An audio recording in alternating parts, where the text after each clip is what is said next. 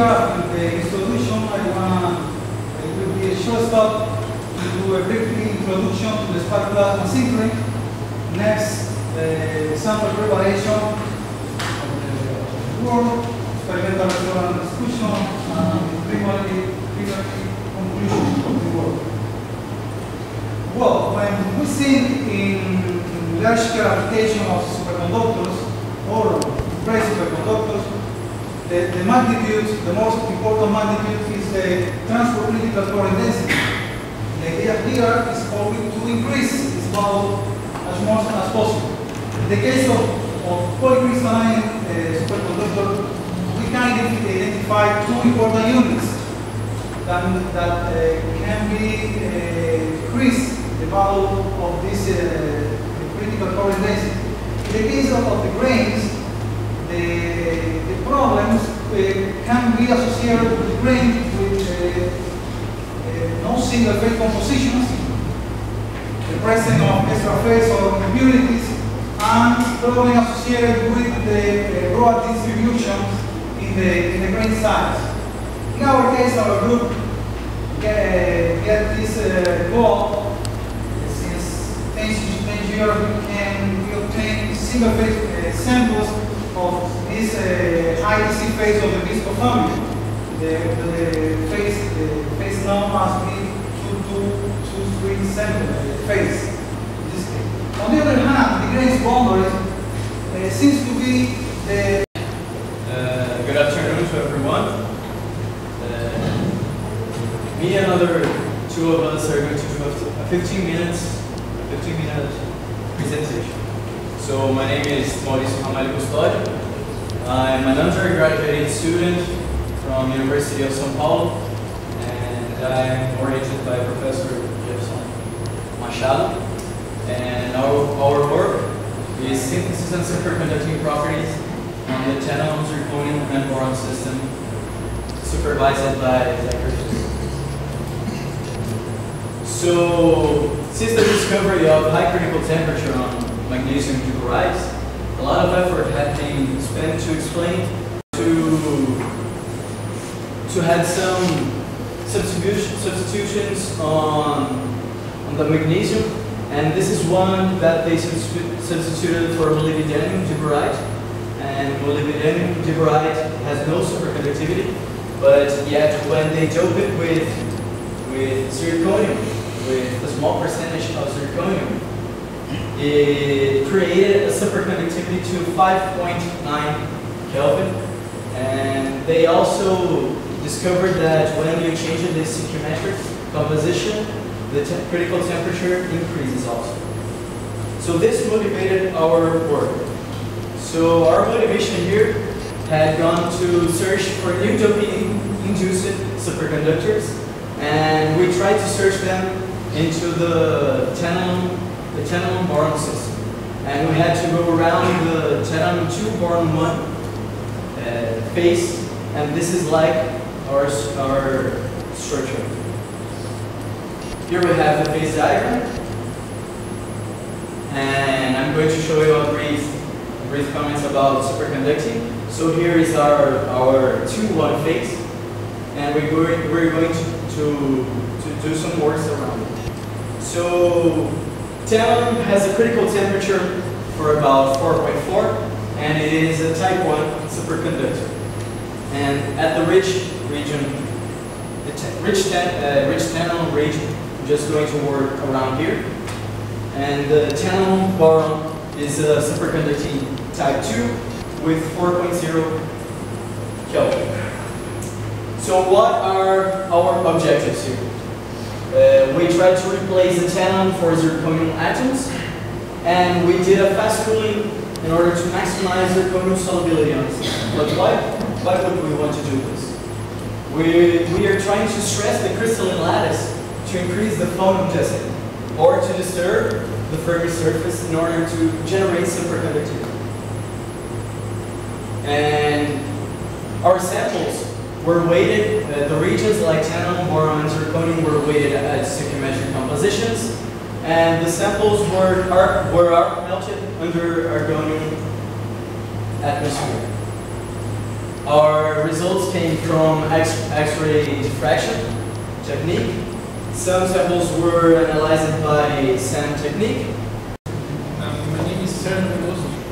I'm a PhD student oriented by Professor Jefferson Machado in University of São Paulo.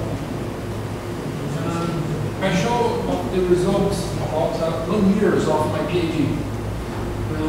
This talk is about the possibility of unconventional behavior in new material superconductor.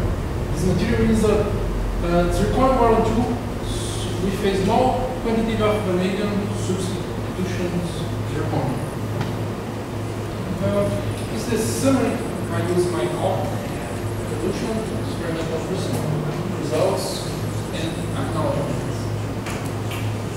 For a long time ago, the metal diborides is forget in science because it's very low C and no interest properties. But this resonance of actinide can produce of different results after this work about unconventional behavior in specific heat for two band. Yeah. Unconventional behavior in lower critical field and the upper critical field in magnesium molecule. The other for electronic tunneling show with a two gap superconductor in this material.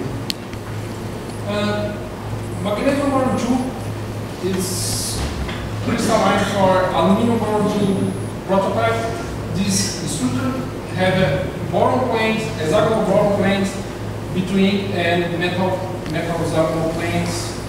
Have two mains bond to this material.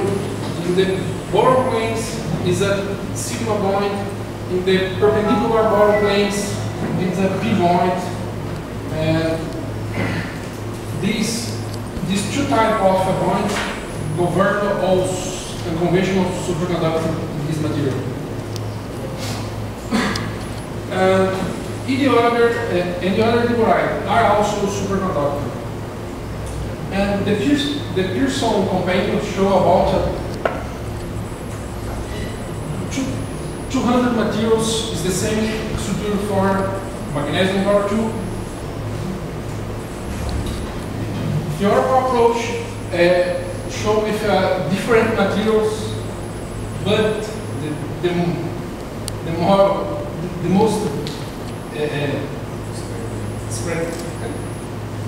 most interesting result is about this compound and this compound have a possibility of a very high DC, but all these diboride there is no existing phase diagram. It's only theoretical approach. In metal diboride have a behavior characterized by a very low C.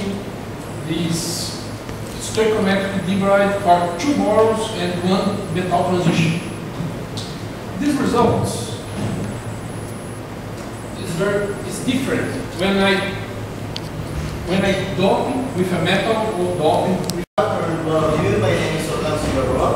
I'm a 3rd year doctoral student of Dr. Jefferson, present here. And today I want to share with you some of my first 6 month results as a PhD student. And I would like to have a little talk about 2 compounds that I'm interested in. The first compound is the ternary carbide, lithium cobalt copper 2. That is a non-symmetric superconductor and has nice features I'm working on to explain. And the other is anionium to boron nitrate that, as I call, I forget, is a superconductor.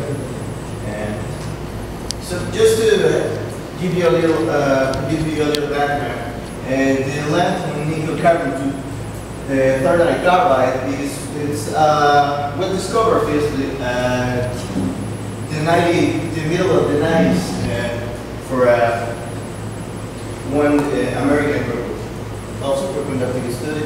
But the story became more interested in this compound because in 2009 was published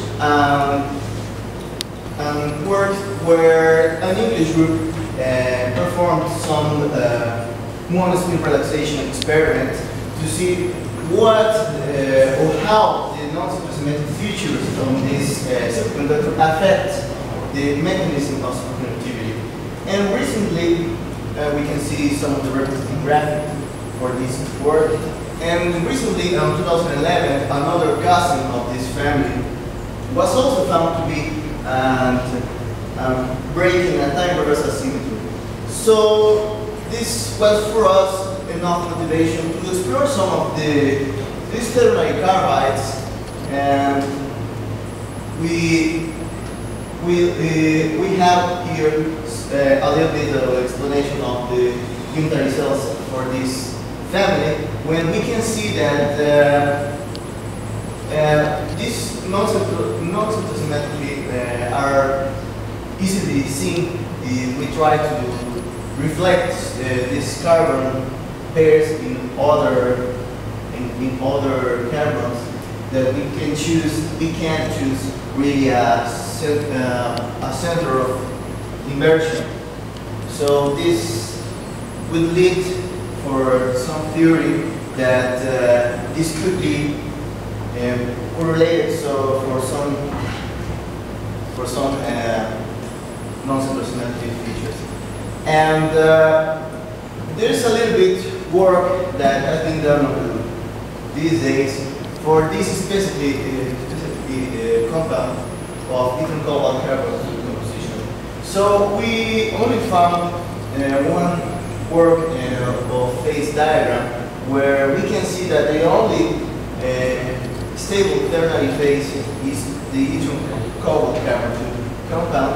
And in the same work, we can see that Jetscope in the 80s also reports some superconductor that has a mixture of the singlet Cooper pair and the triplet Cooper pair in the mechanism of this compound. Where is it fit this yttrium cobalt carbon to that have the same structure and also is superconductor? It's worth to say that despite the presence of magnetic elements, we found superconductivity in this compound. So it's a few results that I want to share with you. And the other compound that I would like to share with you that I'm working on is the niobium-2 boron nitrogen, that it was firstly described by Peter Rowe in the early 90s also. And of the first family